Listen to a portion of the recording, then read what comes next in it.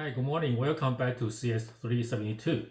Today we start the last segment of the course, and we plan to cover consciousness for the next 6 lectures. And why do we get into consciousness? Because several scholars agree the current AI hits again some limitations. And the major reason is because the current AI only models human unconsciousness. So we have to be able to understand consciousness thoroughly, and then we perhaps can model consciousness and try to study consciousness involving multiple disciplines, including psychiatry, biology, neuroscience, physics, and so on and so forth. And today we start our first lecture, and Dr. Vikas Duvvuri will present the topic of AI in psychiatry. And Dr. Duvvuri enjoys distinguished academia records, including his BS degree in biology and chemistry from Caltech, and PhD in psychiatry from Stanford University, and finally MD from UC San Diego. Without further ado, let's welcome Dr. Duvvuri.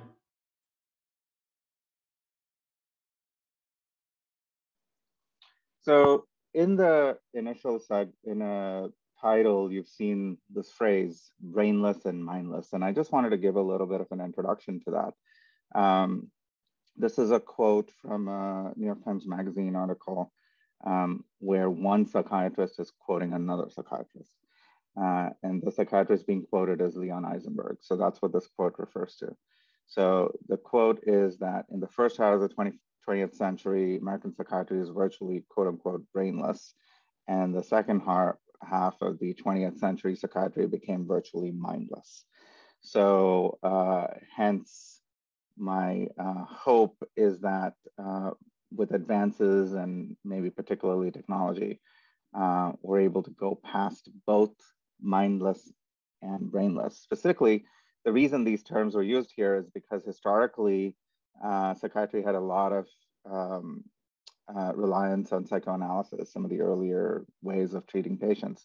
And so that's what is being referred to by Leon Eisenberg as brainless. And then mindless refers to this shift to using medication to treat to the exclusion of everything else.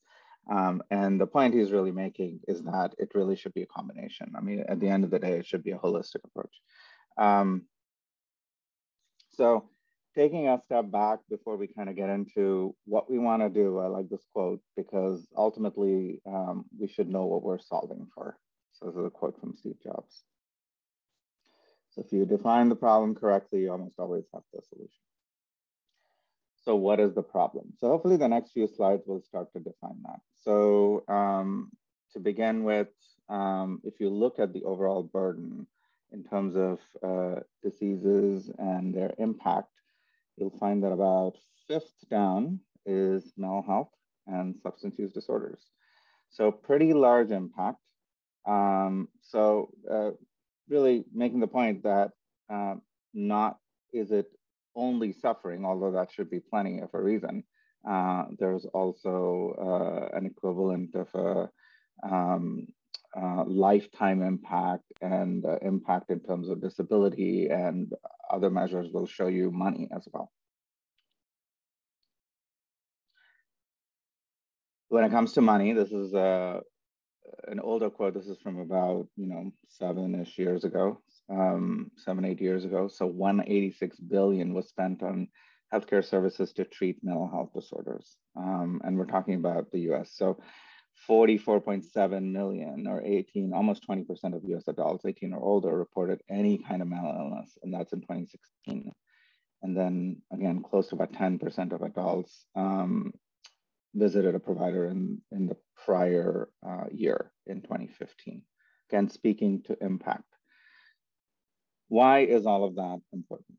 Well, one important reason is suicides. One of the unfortunate consequences of problems with mental health, and particularly that there's a worrisome trend in suicides. Now, if you look at the graph here, the solid line, where hopefully you see my pointer, is the average. So that's the average across the US, and it's average over time going up. So there, up to about 2015 in this graph. And the interesting thing that this shows is that if you look at the top half of the graph, and you would ask, okay, let's divide it between rural and not rural, and there are details about what that is. Which one do you think would have a higher rate? You know, in the past, there have been all these ideas about how more urban aspects have a negative impact on well-being of people. And so what this in fact shows you is that the top half of the graph is all less than urban. So small metro, micropolitan, so-called, and then presumably rural, non-metro. All of those are higher. And one source as to why could be this graph, this depiction. So on the left side, you have the suicide rates that we were talking about, except in this case, the color codes for the number per 100,000 over a similar period that we talked about and across the country. So deeper blue is a problem. And then now if you overlay that, you'll see at least one thing, but maybe two. One is that it also starts to correlate with a deeper color on the right graph. And the deeper color on the right graph speaks to basically a negative sort of availability, as in a deficit of psychiatrists relative to what we'd like. So the white colored boxes are presumably kind of the middle of the road, and things going down deeper in this color scheme towards the reddish pinkish are a deficit. So the deficit starts to overlap with where the problems are, and so maybe that's telling us something. The other thing is that we're also looking at rural areas, much like what we saw in the graph before. So if you're not enough providers, maybe that's part of the problem now, and where they are in terms of networks of resources. This graph tells you a little more as you try to understand the problem and say, okay, well, who's at higher risk, who's not? This is males and females. And so male patients, as you can tell, the numbers are higher on the right side, just to give you a trend here, and also across age groups. So higher across the board. So potentially something biological, potentially something also social in terms of roles involved.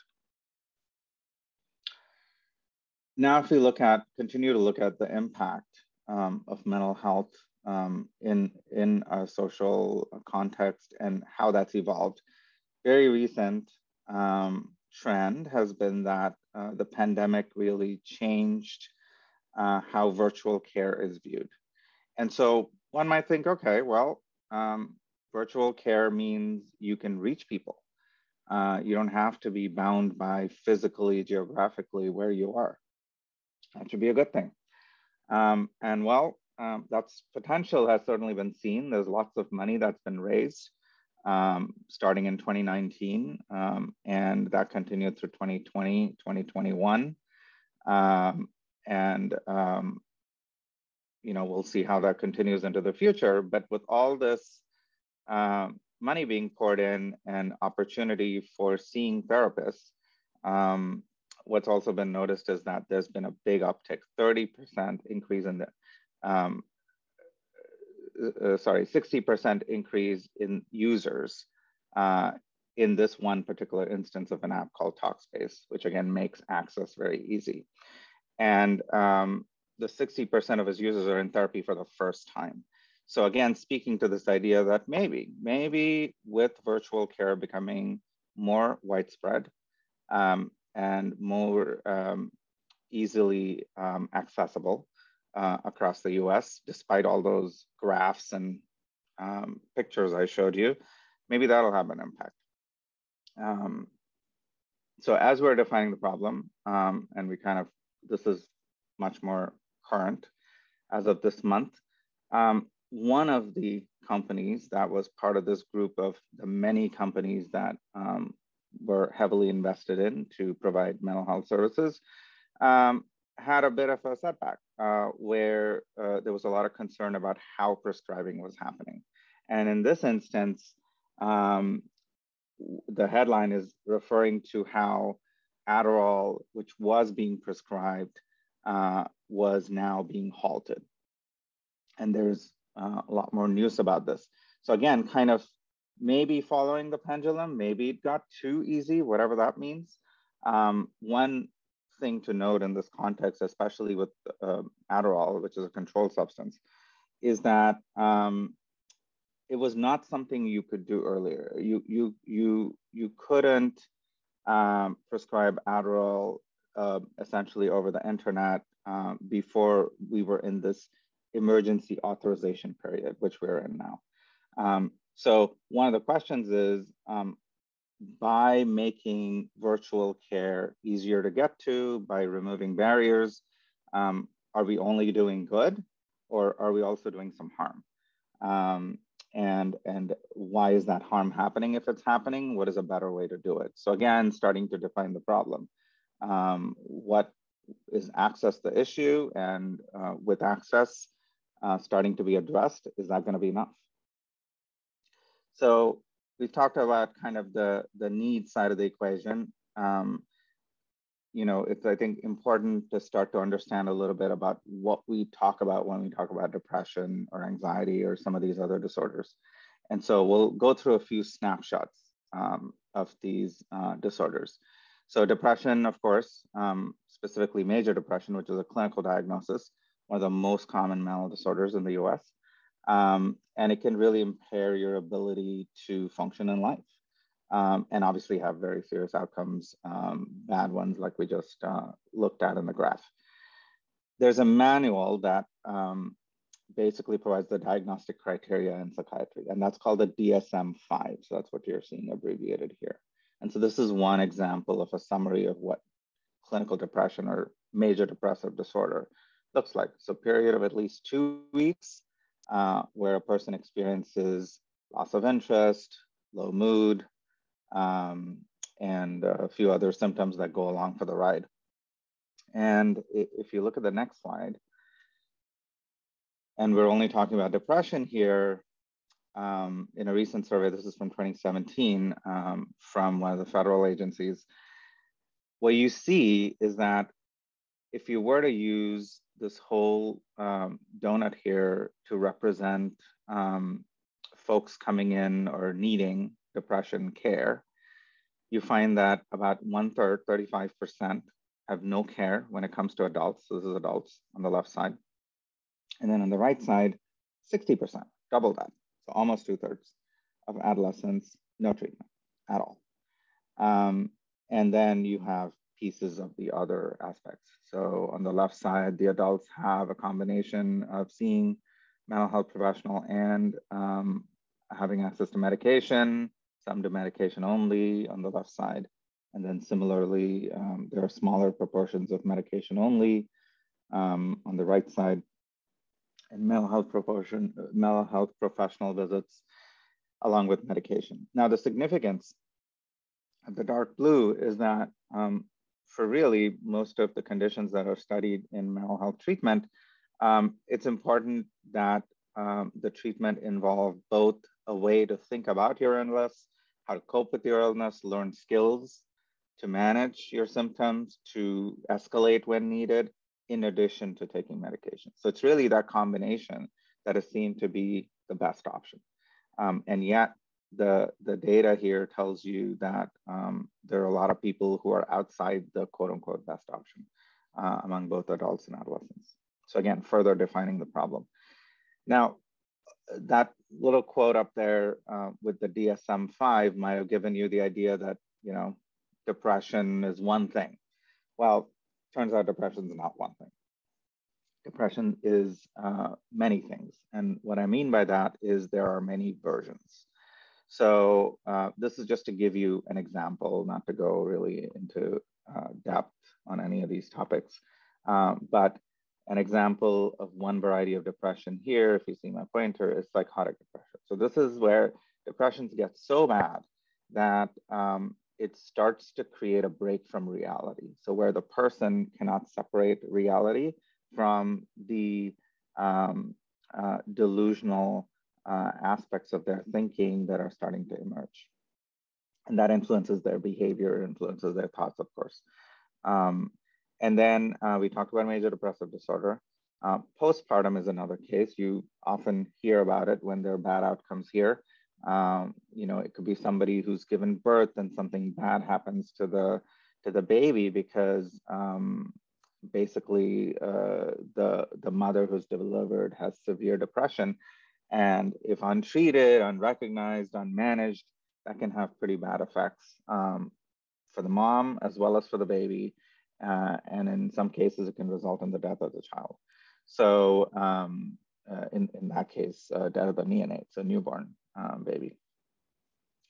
And then there's other patterns.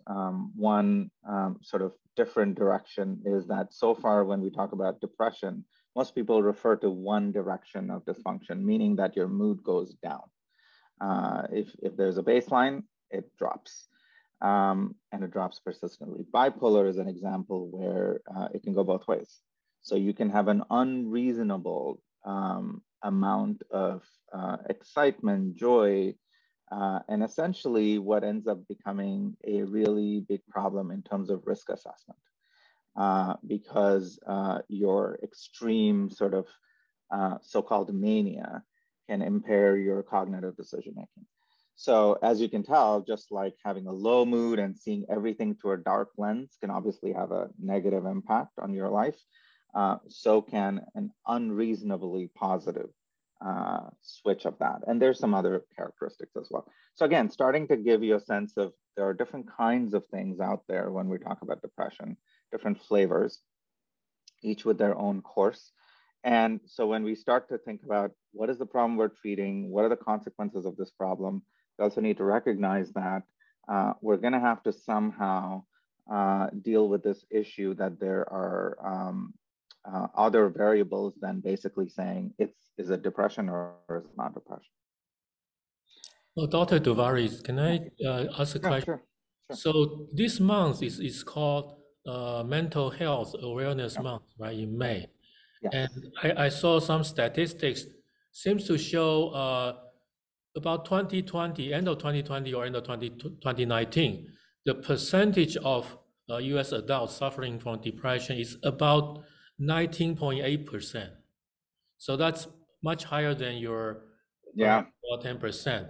And because of pandemic and the ratio further increases. So this is really a major crisis. And for teenagers, folks in high school and maybe college, because of academia pressure, job pressure, and many other pressures, and it seems like the ratio is even higher. Yes. No, I think the pandemics really had a pretty bad impact when it comes to mental health in general, and then various, problems within depression being one of them. So I think to your point, as bad as some of these problems are that we're looking at here, and as bad as the numbers look like, they're actually underestimating the current situation. And that's unfortunate because it's not like you needed more emphasis. It was already pretty bad. So yeah, I agree. And I think I touched on it a little bit at some point, but the impact of COVID has definitely been multifaceted. To some degree, it's just the impact of having a pandemic take over your life. On the other side, it's also limitation of resources, which now are starting to open up and maybe even pretty good in some areas. But that was a big issue during the pandemic, certainly in the middle of it. So now you've got this problem of there's more problems and there's fewer ways to address them. So of course, the outcomes are going to be bad. Does that address the question? Oh, yes. Yeah, the motivation of me asking this question is I think the severity of the problem is even worse than you just presented. Yes, that's true. And also the severity of the depression itself means the condition of depression. Because my family routinely, we have this kind of weekend gathering with our friends. And 2-3 years ago, virtually all the kids are very healthy. And very sadly, in recent days, and there are 1/3 of kids suffer from major psychiatrical Oh disorders, no. Oh and no. they cannot go to school. They are one person even in a coma state. So Oh it's my not God. really just getting Yeah. depression, but the Yeah. severity, right, of the Yeah. symptom. It's Yeah. just horrible, and it's one out of three means even your family is okay, but your surroundings, your neighbors, I mean, you can encounter people having these kind of problems, and most of adults or parents, they don't really understand depression very well, right? So in the Right. beginning, maybe mistreated, consider depression symptoms as something like uh, moral problems, right? Like Yeah. eating disorder, often parents will say, "Well, this is a bad choice. You're a bad Yeah. choice." But Yeah. in fact, it's not a matter of choice. It's a matter of psychiatric disorder. Yeah. Yeah. No, you're right. You're right. And actually, those are some great points. I was actually going to say that actually, eating disorders is one of these aspects that really has shot through the roof during this period. And exactly to your point, um, it's such a common thing in terms of having a cultural and social context for eating that people feel like, well, I think I can feel like an expert on this as a parent or as a family member, and I'm not going to think twice about what I'm saying or doing about it because it's eating. What's there to think about so deeply? But unfortunately, that can lead to trouble. And I see this all the time. I mean, literally last week, a parent basically said exactly that, where, oh, we thought this kid, and this was a very young kid, was being picky, kind of picking and choosing, but otherwise doing, her thing. We didn't think it was a big deal. And then the next thing we know, the heart rate drops and the kid's in trouble, has to be in the hospital. So it was a complete shock for the parents. Even though, as you say, there's all these articles, there's all this information out there. But I think, what you're also highlighting, this is separate really from at least some of the technology initiatives. There's a big challenge in terms of translating what's out there in terms of information to something you can use personally. Because what you can use personally seems to somehow fall under the radar. And it's hard to kind of separate your own experience from sort of quote unquote knowledge that people have access to. So I think it's a great point. And maybe in the conversation ahead, we'll be able to pick up on that and see maybe there is a role for technology there. Okay, thank you very So yeah, much. of course. Great points. So we were talking about depression until now. This is anxiety, again, giving you snapshots of some common disorders. So when we talk about an anxiety disorder, as opposed to, hey, I'm anxious about this or that, this is anxiety that doesn't go away. It gets worse over time, and it interferes with your ability to do your job, go to school, function in society, really. Let's see. And so, similar to depression, I want to give you a taste that, again, there are different types. Many people have heard about having a panic attack. So, panic disorder, which is where people have these frequent panic attacks, is anxiety that's kind of concentrated in a short amount of time, which looks quite different compared to generalized anxiety disorder, which is what people call quote unquote worry warts, right? You worry all the time about everything. You wake up in the morning, you just worry. I mean, everything is just a worry. And then again, that's different compared to phobias, which are, hey, I'm afraid of spiders. And it's not just afraid of spiders, it's afraid of spiders to the point where it's actually, influencing how you manage your day to day. And causes some pretty extreme reactions. And in many cases, it may be things that other people don't find an issue at all. So again, giving you a sense that yes, we start to get a sense of some of these problems like depression and anxiety, but also start to understand that there's going to be types of those that need to be factored in when you design solutions. Substance use disorders is another category. And it can either come by itself or together with one of the others. So this little graphic shows you that it's a big problem, over 7 million as of this count. This is again from one of the federal agencies. As we were talking about, it can come by itself or separately. So on the left side, you see about 40% also have other mental health diagnoses. So that's 2 out of 5. And then you look at it the other way. Now you look at somebody with things that are not a substance use disorder, so some other mental health diagnosis. About 1 out of 5 of those has a substance use disorder. So again, pretty significant overlap given the size of these numbers. And then back to what we were talking about with depression, we had that big problem in terms of people not being in treatment.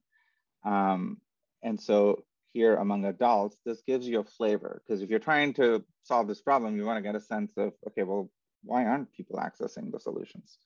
About 40%, the top one here, not ready to stop using whatever the substance is. 35% have no health insurance and could not afford the cost. So maybe this is pointing to this fact that in this subpopulation versus maybe others, there's a concentration of people who are not able to afford treatment. So again, when you have solutions, you want to be able to address the demographic you're trying to solve it in. And maybe your solution is great if you've got all kinds of resources, but is basically useless if you were in this bucket of 35% of the people surveyed here. And then there's other things, like it says might cause neighbors to have negative opinions. So typically that's under the bucket of quote unquote stigma. And people worry, is this going to affect my job? Or, if I use my insurance, is it gonna, are people going to find out? Who has access to that? What do I do? I see that a fair amount where, it's not clear. Where do you actually get treatment? What's the first step? So starting to get you a sense of what are the problem points. And then this is an example where,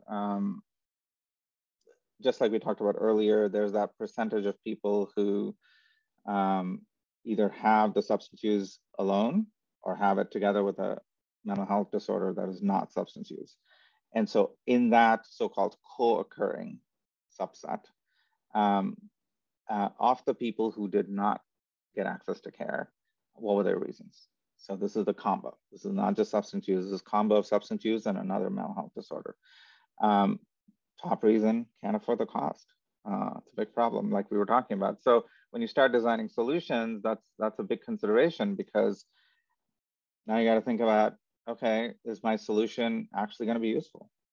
I think it's great, and I think it works great, but maybe it only works great if you have the resources. And then there are other aspects that have to do with perception, fear of being committed. Oh, what are they going to do once they find out that I need help? Am I going to be locked up? Am I, what's going to happen next? I won't have any control over what happens to my life. And this may be even if they already don't have much control over their lives because of the illness that they're dealing with. And then futility of treatment, which again raises questions about why that is. And then we talked about some of the others. So as we're trying to summarize the problem, again, you saw the trends as I mentioned them earlier. It's quite a familiar list probably for many of you, because more and more has been written about this now during the pandemic, especially. But one thing I would recommend, and this is somebody that's really taken a deep look at this. It's Tom Insall, who used to be the director of the National Institute of Mental Health, and more recently has worked with California at the state level and in other capacities. He decided in this book that just came out to go around and interview people across the mental health system in different forms of the mental health system, pretending basically to be a journalist. Not that he said he was, and most people know who he is in the field. But to take that role and to say, okay, let's ask questions about, from a patient journey perspective, what's working, what's not working, and when something's not working, why is it not working? And so this is one review. There have been plenty of other reviews for this book that just came out. So what it does is it gives, the reason I mention it here is that it gives a bit of flavor to some of these bullet points. So we know there's a problem with access. We saw that even in this talk from the beginning with the graphs and the maps of the US. But what is the problem with access? So one of the points that the book makes is, well, actually, if you look at the ratio of how many therapists are available, it's a pretty decent number. There are a lot of therapists in the US.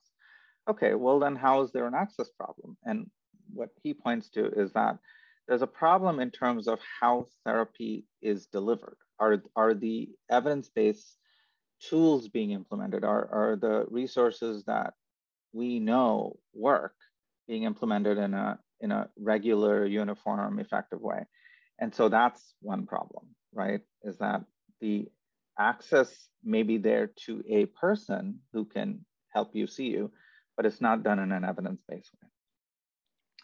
There's system hurdles, which you'll see all over the book. Basically, whether it's you want to get into a program, get into a hospital, get a certain kind of medication that is recommended for you, there's hurdle after hurdle after hurdle that requires you to be quite dogged, persistent, and in many ways, even super functional.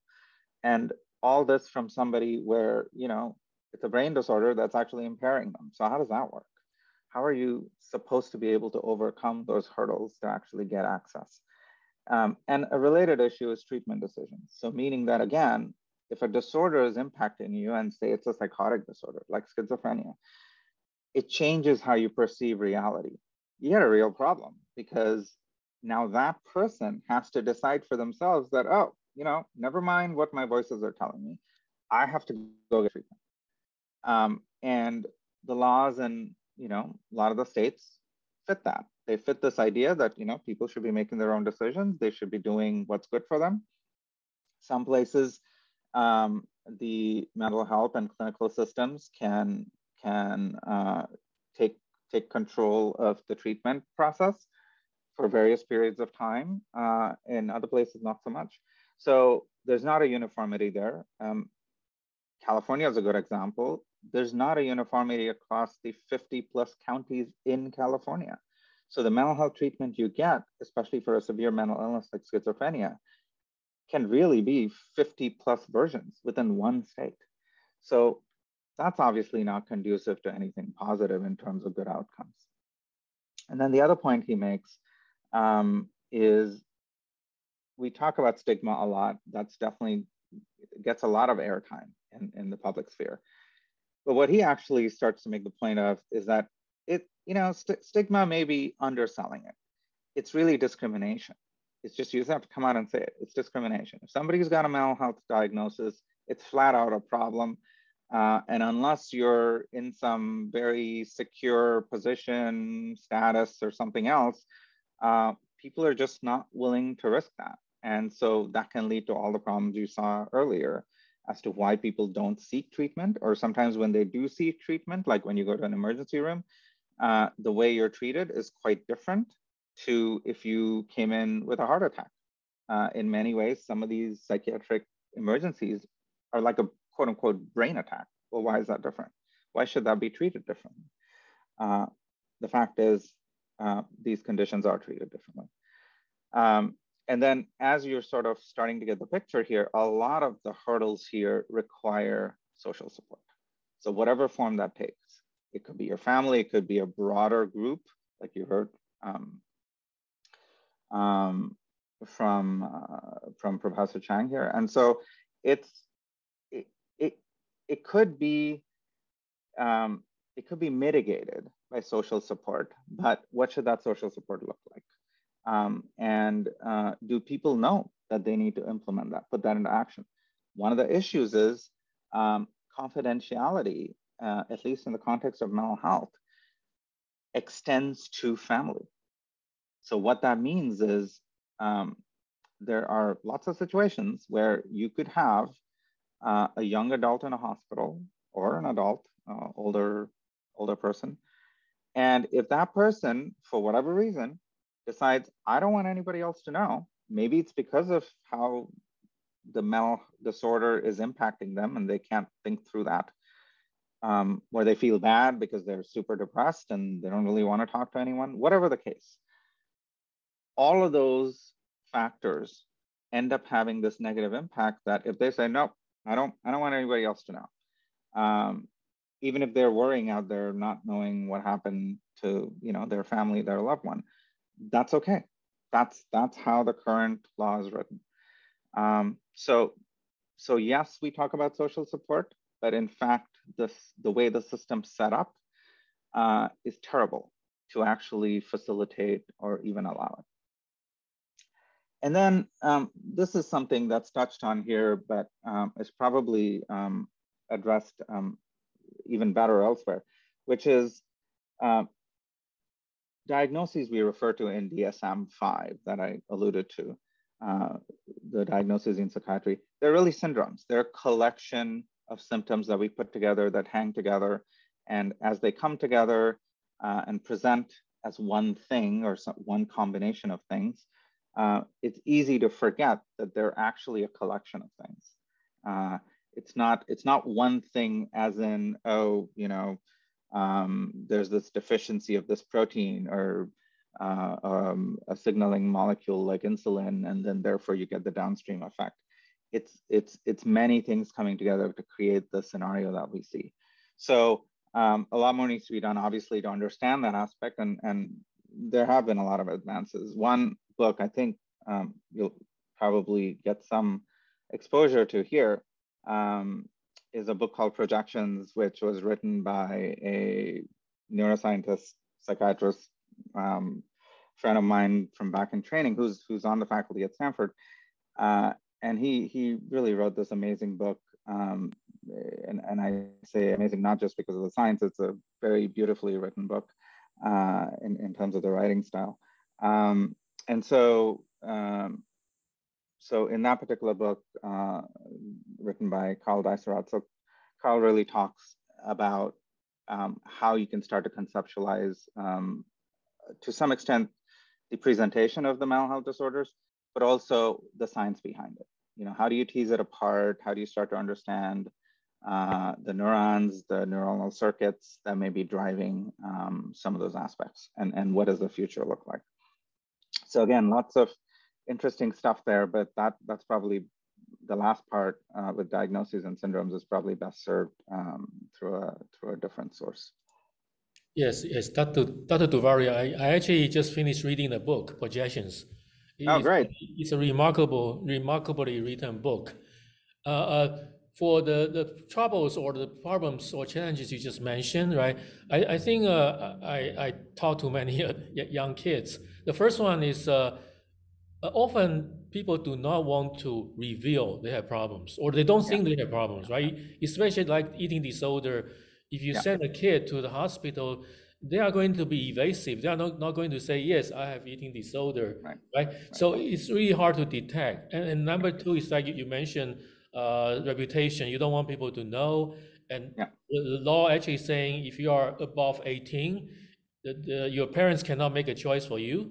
So we do see parents, they really want to, they are totally stressed out. They want to send their kids to institutions, but their kids refuse to go to institutions, so they kind of stuck in the middle, right? But finally, come back to Carl's book. I think the amazing thing is this optogenetic, right? Optogenetic technique. And because so far for mental disorders, we can only see kind of symptoms. We cannot use instruments to detect. Different from other diseases, like you can do blood work, you can do X-ray, but for mental disorders, there's no scientific tools. You can say, oh, your serotonin is too low, or your dopamine, whatever level is too low, so therefore you have this and that, or it's really subjective sometimes. Yeah, so I'm really excited about this technology of optogenetics. Hopefully, eventually will be in this treatment process. Yeah, treatment process, and even at this point, as we understand more about how some of the symptoms come about, to your point, because the symptoms seem so commonplace. Yeah, I have days where I'm depressed or I'm anxious or something else, or tired. Well, what's to say I'm not trying hard enough? I mean, you alluded to some of this before. It becomes sort of the social construct. So once we start to understand that at the level of what's happening in the brain, as optogenetics is certainly one powerful way to do, my hope is that that can help drive people starting to feel like, you know what, I'm not making this up. When somebody says I should just deal with it, that's not okay. I know that's not okay, but now this gives me something to hang on to say, okay, I can grab this fact here that has been established somehow, and that gives me the confidence and validates my experience, which is, I think, a major problem in a lot of what we see in mental health.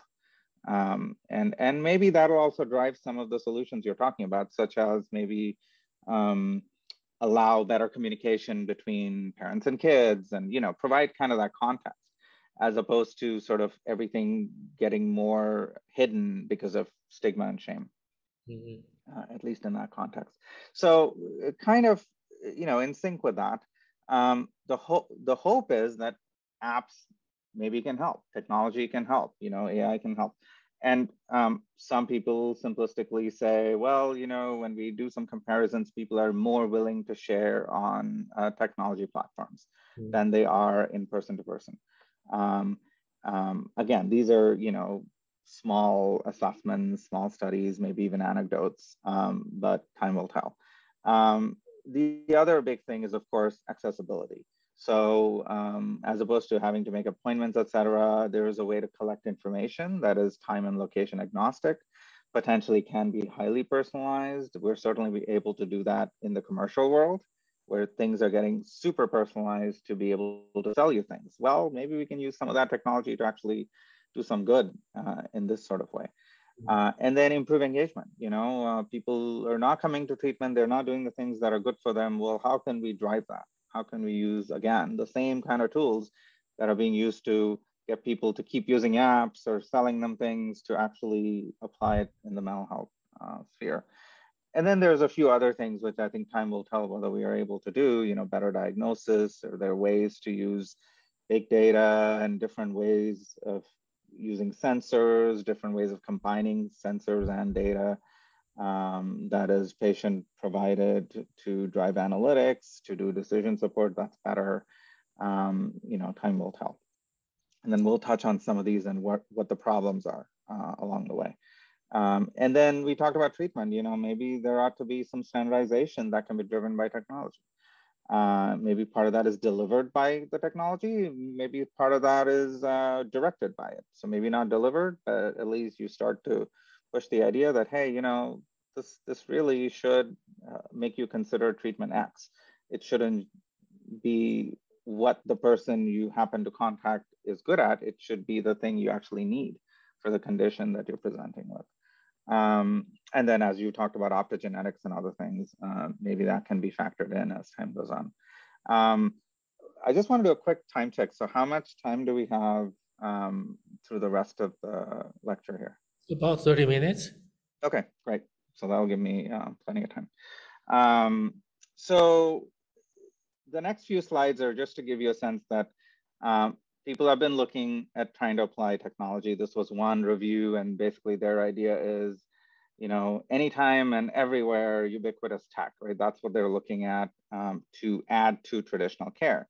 And that's this laundry list here: non-clinical focus on the bottom, clinical focus on the top, tailored to specific diagnoses. So in this survey, there's a fair number, 30 plus up here and about 10 plus down here. And the pattern that emerges is that a lot of them focus on sensing, right? That's where the technology is. It's both passive and active sensing. And I just want to spend a few minutes on passive versus active. So the main takeaway is that because in a lot of these situations where somebody going through, especially a mental health crisis, may not be the perfect person to actually use an active sensing strategy, it would be great if technology can create ways of doing effective passive sensing.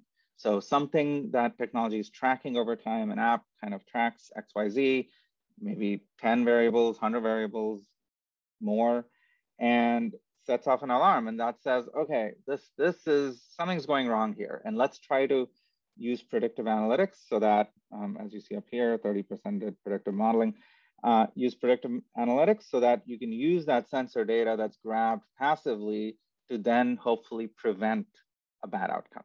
That would be really one of the great ways that technology can help with the treatment of mental health conditions. And so, but in order to get there, obviously there's a lot of obstacles, and we'll kind of talk about where things are in the meantime. But as you can see, we're really at the first step here, where we are, most of our effort in the field, at least as of this point, pre-2020, is in sensing. This is another review that kind of looked at it over a couple of years to see, okay, now we're getting this proliferation of apps in the last few years. This particular one was published, let me see, I think 2019, 2020, 2019. What do we look at? And so they looked at, what kind of platform. They looked at, are there any claims being made about, hey, this is going to treat XYZ condition? Does it cost you anything? What kind of intervention is being used? And then, what are the mechanisms? Is it tracking where you are? Is it asking you questions? Is it looking at what you're doing with your phone? Is it asking you to write notes, or is there gamification? As some examples. And so basically, in this particular comparison where they looked at a group of apps, they looked at 10 Android and 10 iOS by these 6 categories, so 120 total. So some, as you can tell, like hypertension, are not mental health. The others are. And they basically say, okay, so in brackets, it's what happened in 2018. Outside brackets, what happened in 2019. So the hope is, well, apps are increasing in number. As of now, there's thousands. So are they getting better if we use these metrics? Do users like it? Is there a privacy policy? Not whether it's good or not, it's just, is there one? Do they tell you what's happening? Is there a way for you to get rid of your data if you don't want it to be there? Is it going to cost you something? And how often is it being updated? Is it telling you something about, is it going to treat condition XYZ? And is there evidence? So they tell you, okay, we're going to do this, that, and the other thing, but is there actually evidence in some kind of a way, or they've studied, or somebody has studied, to actually provide some support to that? And that's probably the worst of this table, where you can see it's in, it used to be 0 in many instances, went up to 10s and 20s, but it's still very low in terms of the percentage of apps that are providing any sort of support to say, we're going to do X, and this is the reason why you should believe that. So that's a big problem. So it's sort of like, being provided a medication and saying, well, I think this will be good for you. Well, what's the evidence for that? Well, never mind about that. Or, 1 out of 5 or 1 out of 10 times that happens, you actually have some basis to say that. So that's where we are in this space. So it's unfortunate. The numbers in terms of what's available definitely increasing, but it seems like the quality is not. So how do you navigate this? One of the ways to navigate this is thankfully, there are a few sort of categorizing websites that do a bit of reviewing and also a bit of basically feature categorization. And so this gives you an index of that on the left side here. And then these are just some examples, various apps in this column. Is it well-written? Is it patient-facing, et cetera? So this is done by Mind, hosted on one of the Harvard hospital sites, led by a team up there that does digital psychiatry. And so they have a group of raters that goes through and systematically does basically what they describe on their website. This is how we're rating them. So when you go in and you want to look for something, we can tell you what we think of it in this somewhat detailed way. So then you can go filter, and the hope is that ultimately it'll help you with app selection. These are some examples of what that looks like, right? So accessibility, how much does it cost? Does it need to be online? Privacy policy, as you saw. What features does it have? How do you get people to engage with the app? And then, as we talked about, clinical, which is an important category. There's also another site that's called OneMind, which tries to do a similar thing. It's reviewing aspects, seems to be less extensive. And so I think in time, hopefully, it'll be a good complementary resource to the first Mind site that I pointed to. So now that we see, okay, there are apps, and you've seen some characteristics of what those apps are, what are they trying to accomplish, technology in the service of mental health. What is it that they can help with?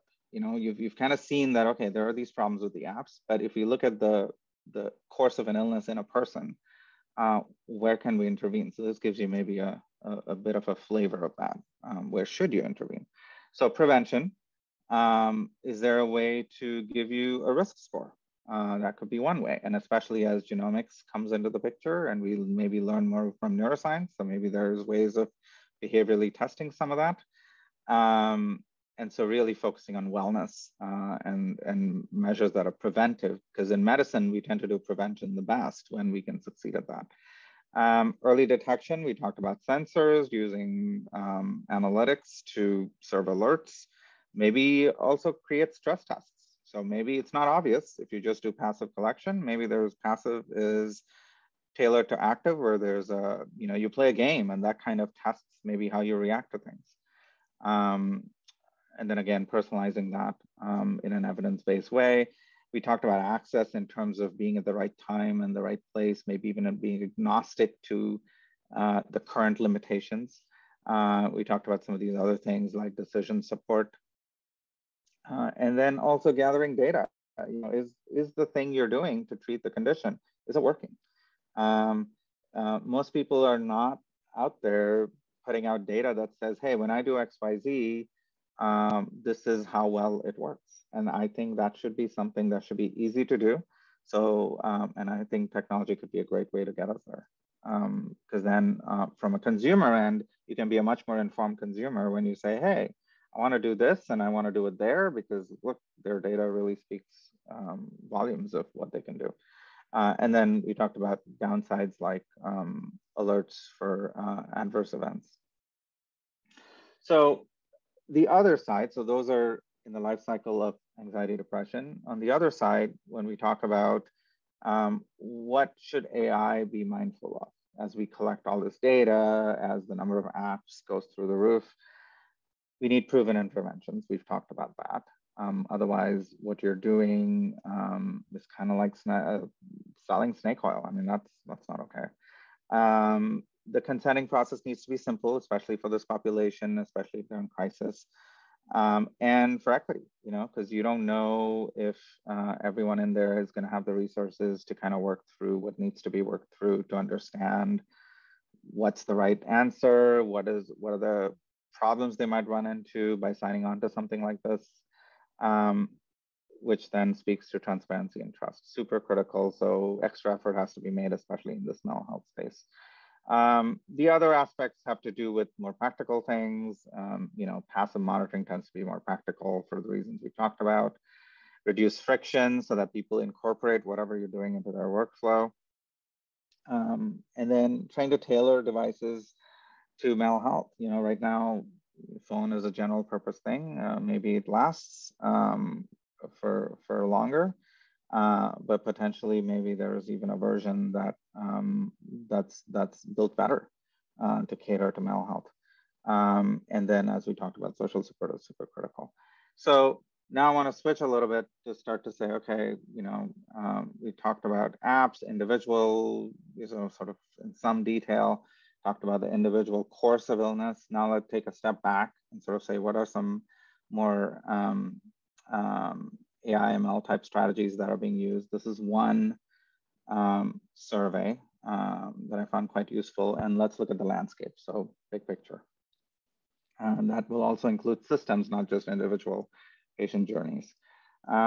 So in the application of ML and mental health, so specifically looking at ML as opposed to just technology in general or apps in general, as you've seen, there's a nice little spike here. This is 2019, and hopefully that continued.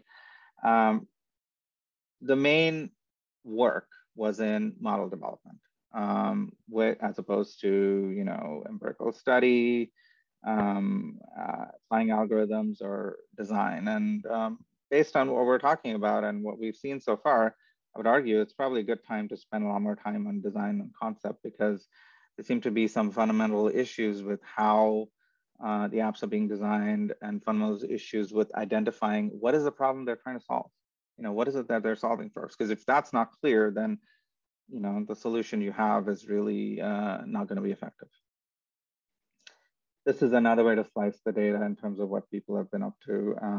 This is either collecting data or it's access to existing data and where it's coming from. So big chunk of it is existing data sets. That's what a lot of the ML work is being done on, health records, some part, and some combination. And then, as you can tell here, sensors, as we talked about, had a good head start, that remains. And then the rest of it is coming from either patient provided information or a large part from social media. And then the other question is, okay, well, these are the sources and the system setups. Who are the people? Who's actually providing the data? And as you can see, both categories, whether it's existing data set or data collection, significant chunk is folks without a mental health diagnosis. So here it's a large one, which is troubling, because really, if our goal is we want to collect data, make good models, test the models, and then implement them, we should be doing that based on folks with diagnoses that we're going to try and treat. That's not the case, at least in the data collection survey here. It was the case more so when we're looking at existing data. That's good, but that also has some pitfalls, as we'll see. So this is a bit of a busy slide.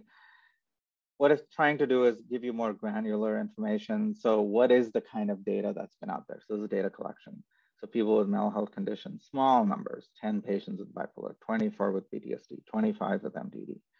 And then, you know, you start to look at 500 users on Twitter, 600 participants, students or working professional, almost 2,000 Twitter users who self-report various diagnoses, 4,000 Twitter users who have some other clinical characteristic. So this is in the bucket of folks where there is some connection to mental health, but it's not a diagnosis that you know.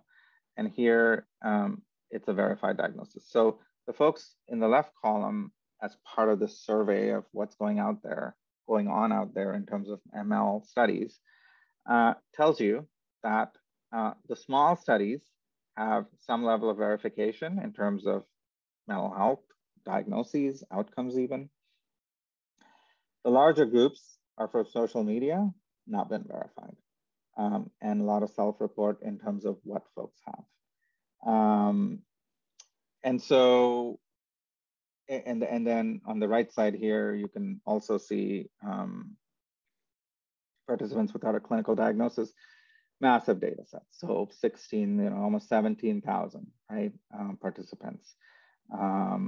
And no use of clinical screening tools. So these massive sets in terms of the studies being done to build ML models and to test ML models are being done on folks where there is not a lot of clinically informed data gathering. And so if we're going to use this to actually design our apps, it's going to be a problem. This gives you a sense of what we call stepped care. Basically, in order to put some of that information that we've been talking about in context. So it helps to understand when somebody has some level of an illness, who sees them, what do they do, and how does that escalation happen. So mild is sort of at the bottom. This is, of course, general scheme. There are outliers. There are maybe even non-outliers, but different ways of navigating the system. But this is one model where you can have this sort of stepwise escalation and stepwise increase in the resource allocated and more specialized streams. So inpatient care is at the top, outpatient care, primary care basically is at the bottom. Ongoing care, assessment, prevention. This is a great place for prevention. And then at the top is severe life-threatening scenarios, severity of illness that is hard to treat. So you have medications, et cetera, and everything in between. So when you start to design apps, I think one of the important things that one has to look at is where is it going to fit in this continuum? What are you targeting? And so far, there really hasn't been much that we can look at and say, oh, this is where this app was designed to help. It hasn't gotten to that point. At least any of the surveys that we've touched on haven't really addressed any of that. So that's obviously an important thing to look at. So this is just summarizing what we talked about. Now, another survey that digs a little deeper and says, okay, well, we talked about how social media is really being mined to try to use ML for mental health. So where is it coming from? And so these are two ways of slicing that data. One is that you can see Twitter's on top. We saw lots of studies out there, thousands, tens of thousands of folks who are providing the data that's being scraped from Twitter. And then what is it being studied? What it's being used for? It's being used for depression, probably predominantly, and then suicide next, and then you see the others. So again, the reminder here is that where would you even apply data that comes from Twitter, right? Maybe primary care, I don't know. But maybe that person's in a crisis and on Twitter. So unless you ask, unless you have some context for that, and unless you're able to understand, okay, what is the utility of the data I'm collecting? Whether it's about depression, schizophrenia, something else, suicide, as you saw in there, it's hard to know what to do with it, and potentially it's harder to do anything useful with it in the context of an app. So again, think about this sort of framework when you're trying to say, hey, I have an app that's going to help with depression. Well, okay, what kind of depression? Where in the spectrum? Can it maybe cross the spectrum? Does your app have the agility that it can take somebody who's kind of mild right now, or maybe only has a family history, and then maybe it operates at the lower end of this, or maybe it operates at the higher end, where it's really for folks who have identified problems. And in other parts of medicine, there are concepts of primary prevention, secondary prevention, et cetera. And so, one can maybe apply that kind of framework. But so far, the apps don't seem to do that. So again, summarizing the problems with the efforts out there that are heavily driven from data in social media. That's easy to access, it appears, but seems to have quite a bit of problems in terms of being either valid, in terms of what the objective is, lacks a ground truth, because how do you reference it to something where a data set has folks with depression? And then how about healthy controls? How do you compare that? How do you know that what you're doing is going to react differently when somebody doesn't have a mental health diagnosis? So one way potentially to address that is, okay, let's look at medical records. So electronic medical records, EMRs. Maybe they're a good source, right? They're collecting data as we speak, because whenever you install one of them in a hospital, all your future patients, their information's in there. Past information's in there for different lengths of time. So maybe that's going to help. Well, okay. So in some of the natural language processing efforts out there, that seems to be the case. People have focused on medical records to say, hey, can we get really good at using NLP to confirm a diagnosis? So I can look at the words in what I'm seeing in a note, in a chart, and then I can say, oh yeah, that's the right diagnosis, or that's the wrong diagnosis. Hey, maybe we should look at that again. Look at the prognosis and say, how well does this person do? Because you have that whole history. So can you take some of that initial data or even decisions and then start to do some predictive modeling? That actually helps clinicians do a better job the next time, and prompts them saying, hey, this algorithm says, you're probably going to be wrong 70% of the time if you pick this kind of a choice for somebody with this profile. So that would be amazing.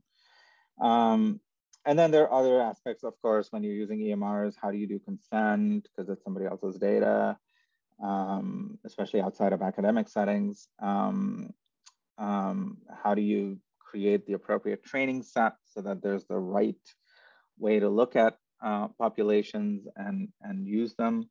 Are your conclusions valid? How do you test that they're valid? And then how do you deal with false alarms? So maybe you have an alert that, oh, this person's, going through some terrible things. But if you're wrong, how do you deal with that? So one example of what might be a problem with electronic medical records, because maybe it seems like a panacea. It's like, oh, great, this is awesome. We're going to have all this structured data. It's going to be written by clinicians. So none of that Twitter stuff. Well, this is an example where you're able to generate an entire note with basically all this text that was generated by the computer, by the system. And the two parts in yellow are the only ones that apparently came from a provider, a physician or other clinical person. So that's a bit of a problem. As people are crunched for time, more and more things get into templates. More and more things maybe are formatted, automated, clicked into place in electronic medical records. So now if you're going to use all those fancy algorithms with NLP, et cetera, on notes, clinician notes like this, with the idea that, hey, I'm going to extract something unique. Well, the problem is that uniqueness is not coming from what that physician or other clinical person is seeing when they treat the patient. It's coming from the computer. And it's not entirely clear what that's going to do. I mean, for one thing, it doesn't seem right. It doesn't seem like that ought to be the source of what individualizes our knowledge of somebody with depression or some other condition. So this is another thing to deal with as we start to look at alternatives to using what has been popular, such as social media. As we talked about, lots of uses, but there's a few problems. Then there is another use case where, again, AI has been implemented in lots of ways, and that is to have chatbots that help you cope better. So this is going to supplement or maybe even completely replace you speaking with your therapist. So these are some examples of conversations between a patient and a chatbot.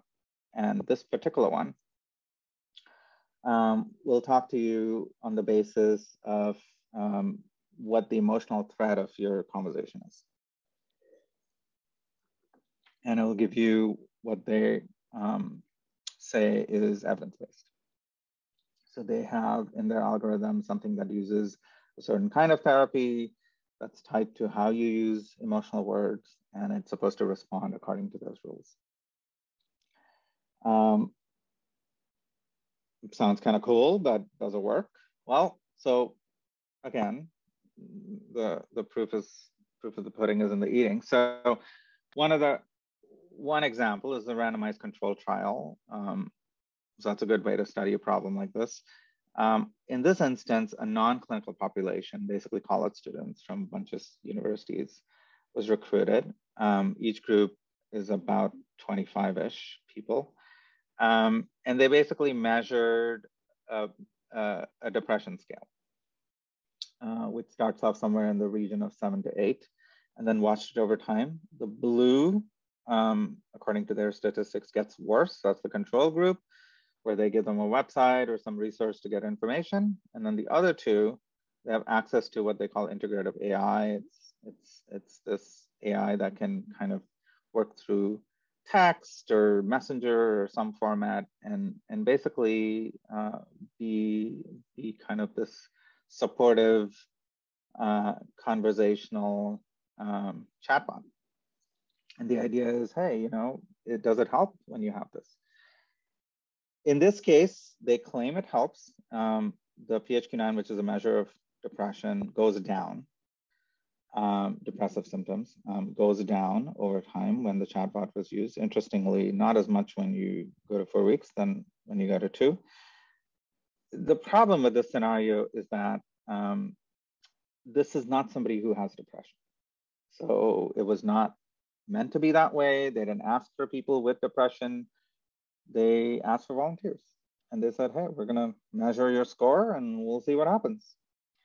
So really, this may be a model for what needs to be done. But as it stands, this type of study is of limited use because we don't really know what it's going to do in somebody with a clinical diagnosis. But this is, we need a lot more of this. We need large studies and we need ways of tracking that, well, sounds cool to have a chatbot, but does it actually work? Does it help? And then again, the question would be, where does that apply? And potentially it applies in step 1 and 2, right? So this starts to give you, you know, where can you intervene? Some automated things, maybe prevention. Okay, so you're not trying to actually treat, so you don't need a study like that, but maybe larger longitudinal studies. So maybe there's relief or some feedback that the patient can report to say, oh yeah, you know, I don't feel stressed as often during the week, for instance. So primary prevention.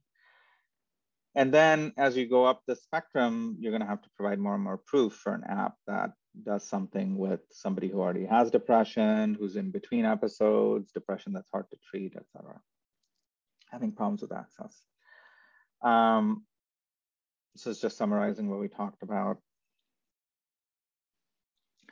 So hopefully what you've seen so far, as we've kind of navigated the problem starts off with certain kinds of access issues. We didn't talk about really equity in that context. That's definitely a big thing in mental health. Availability of resources as part of the access problem. And then in addition to providing the effective solution to the mental health problem at the right time and place,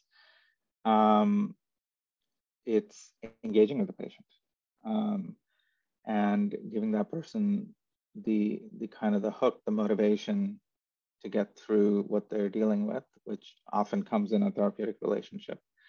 So those are the aspects you're trying to solve for, because the current outcomes are bad and have gotten worse during the pandemic. The number of technological solutions have really skyrocketed. And many of the assessments we've looked at, those solutions don't seem to improve over time in the metrics we're able to look at or other folks have looked at. And so at this point, I think it's important to go back to concept and design, which wasn't getting a lot of traction in one of those surveys that we talked about, and start to say, what is it we're solving for? Where should this be in that process of providing mental health services? And what are the specific problems what are the pain points we're trying to solve for?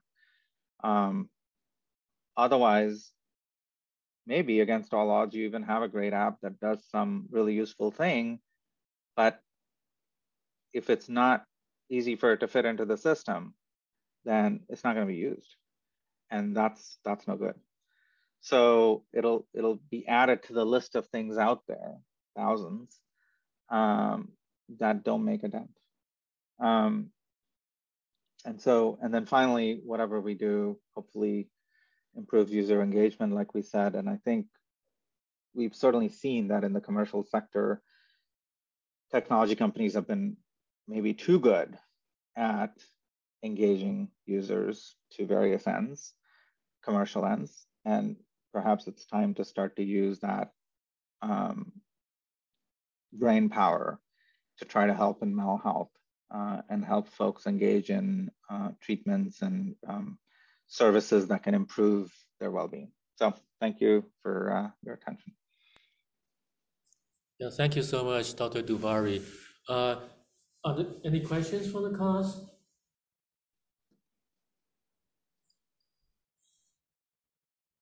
So if you have questions, maybe you can enter into the chat room. I have one or two questions. So first of all, I think the diagnosis process is really challenging, right? A lot of things may be subjective.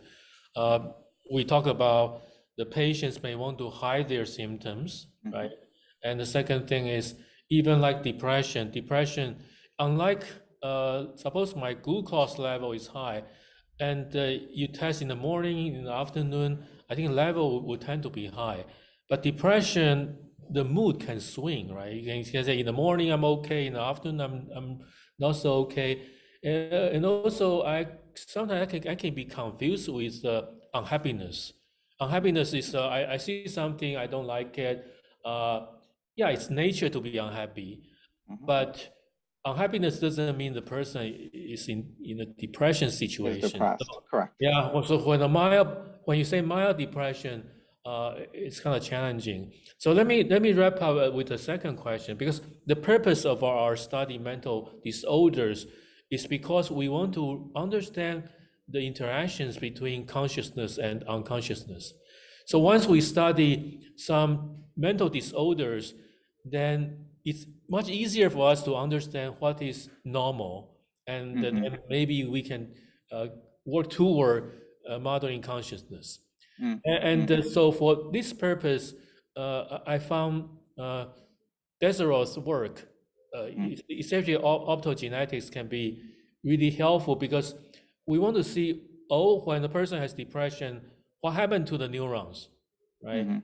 And what are the stimulus and how this person respond to the neurons.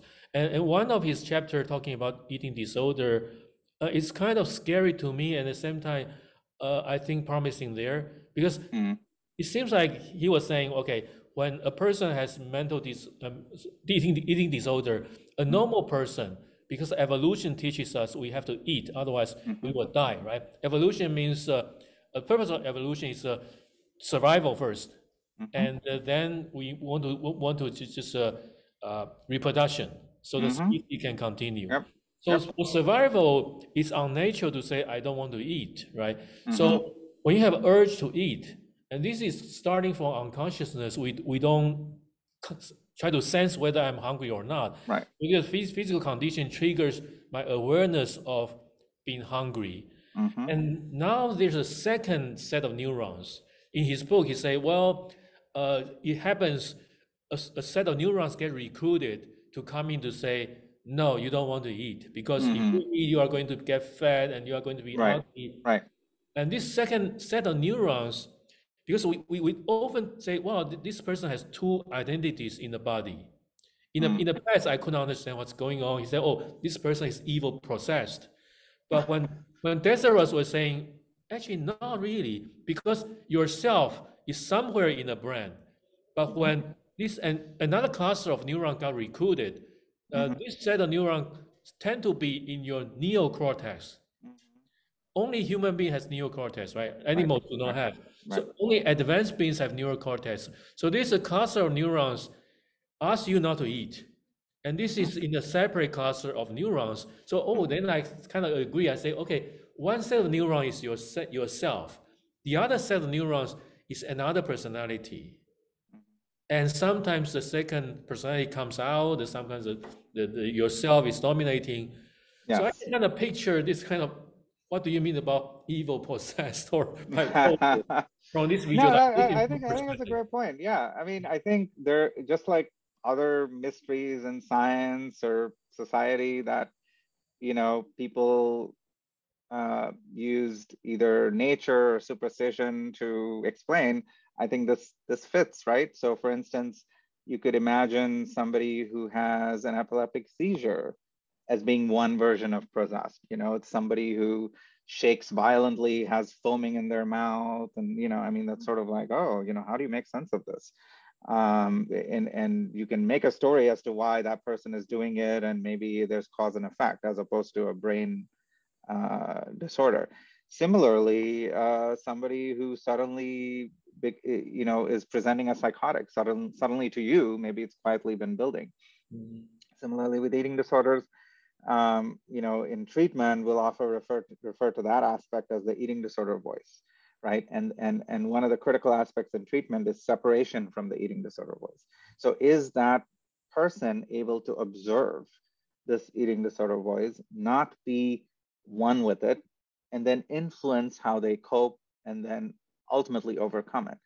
So absolutely, if we dial the clock back, probably not that long ago, you're basically exercising demons. I mean, this is Right. there's not a long gap between And those concepts. yeah, Tesla's promise is if you know where your class of neurons, your demon are or is, then and using optogenetics, you can turn them off. You can turn the neurons off. That's interesting. Anyway, because of studying consciousness, one relevant topic will be dementia or Alzheimer's diseases or maybe autism, right? Uh, Mm-hmm. so for dementia, this is getting worse and worse because we are living longer and longer, and how to keep your neuron healthy, and why people lose their memory. And this is another phenomenon is a lot of kids will say, "Wow, my parent get into dementia, but my parent can recognize the caregivers, but they cannot recognize me." Right? That's kind of very very sad.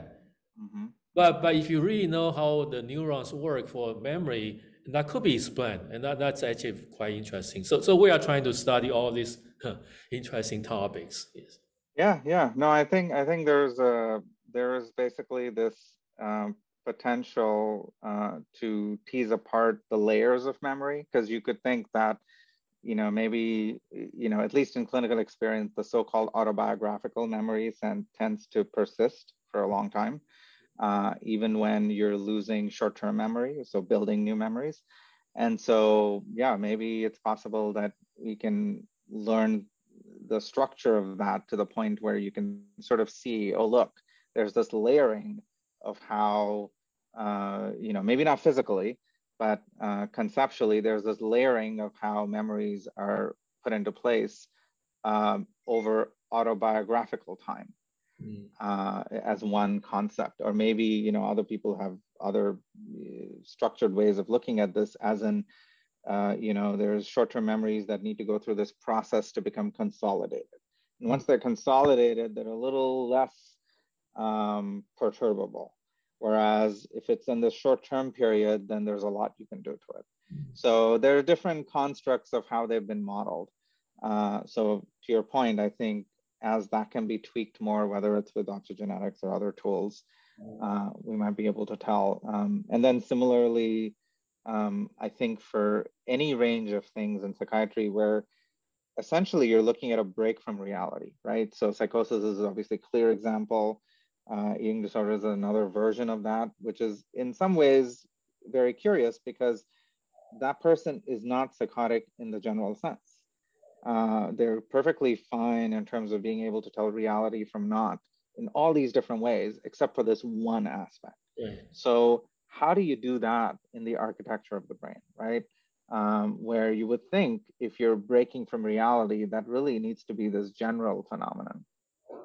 But in fact, that doesn't seem to be the case. Yeah. So yeah, I agree with you. I think as you can tease apart some of those constructs, it may start to give you maybe a fundamental set of circuits that are kind of our baseline way of keeping the brain functional and aware and all the characteristics that people talk about when they talk about consciousness. And then maybe a lot of the day-to-day behaviors and functions we think about are actually overlays. They're not kind of the essential aspects of consciousness. They're sort of these not quite extra, but additional layers. And so maybe psychiatry, by kind of pulling off some of those functions in these different disorders is able to inform, because then that common set of the intersection set will basically tell you, okay, all of these things have consciousness. So which means that as you delete these various things, whatever you didn't delete and still retain consciousness is actually informing you about what is that intersection. That maybe helps you define at least some circuits, and then go from there. Yeah, no, fascinating. Yes. So thank you so much, Dr. Duvvuri. And Dr. Duvvuri will come back in 9 days to wrap up the part of psychiatry. And if you have any questions, just maybe send me your questions. I can aggregate them and forward to Dr. Duvvuri. Thank you so much. And I will see you on Thursday next week. All right. Okay, bye-bye.